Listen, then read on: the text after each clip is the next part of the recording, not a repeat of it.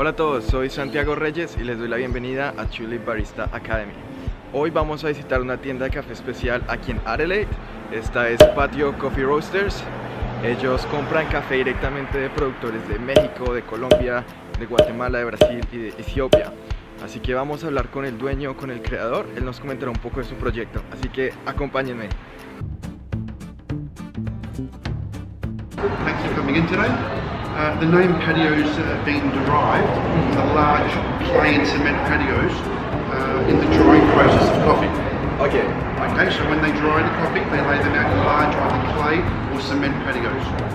So that's where the name's been derived from, yeah? So patio's been developed for two reasons. The first one is to supply the wholesale arm, Yes. which is all the cafes in the industry, and teach them how to produce or a good coffee. And the second arm is the retail arm, which we're standing in right now. So it provides a specialty coffee to the consumer, and we also educate and train them on selecting and grinding and making sure they're getting a good product.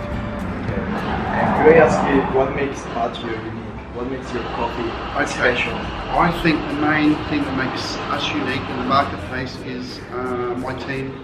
Yes. First of all, their knowledge and love and passion for coffee and understanding the product direct from the farm to the cup. So we actually visit the farms every 2 years and stay there for a couple of weeks, whether it be in Brazil or Colombia or some of the African states, and get a real understanding of the process.